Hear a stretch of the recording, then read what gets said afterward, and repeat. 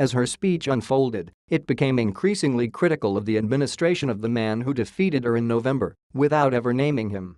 She drew parallels between the year she graduated and the current year, noting that the president who was elected back then had ultimately been forced to resign while facing accusations of obstruction of justice. And she lacerated the atmosphere of alternative facts, warning that this can lead to the beginning of the end of a free society. She spoke under an enormous white tent as a persistent drizzle coated the lush campus, where the top of Galen Stone Tower and its 32-bell carillon poked above the trees. It is hard to imagine a more fitting place than Wellesley for Mrs. Clinton, 69, to reflect on her life's trajectory. The college's commencement has served as her platform twice before, at major turning points in her life.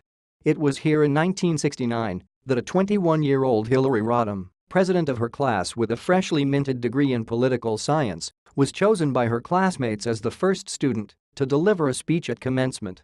And in 1992, during her husband's first campaign for president, when she raised hackles for sounding more like a running mate with opinions and ambitions than an acquiescent wife, she spoke again at the Wellesley commencement.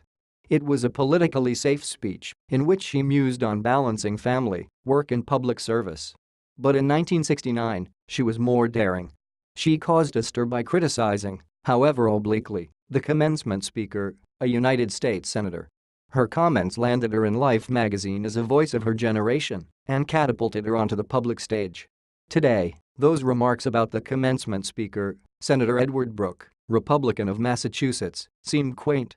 Yet 48 years after her graduation, her words about the idealism of a student starting college and determined to change the world seem more significant. "We arrived not yet knowing what was not possible," she said in 1969. Consequently, we expected a lot. Now, of course, she knows what is not possible. Mrs. Clinton has kept a low profile since her humiliating and unexpected loss for president in November to Donald J. Trump.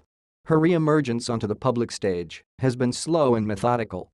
She delivered a political speech in March in San Francisco, in which she criticized the administration's plans for overhauling healthcare and deplored the persistent indignities faced by women and minority women in particular. In May, she announced that she would start a political action organization called Onward Together that would funnel money to groups that resist Mr. Trump's policies.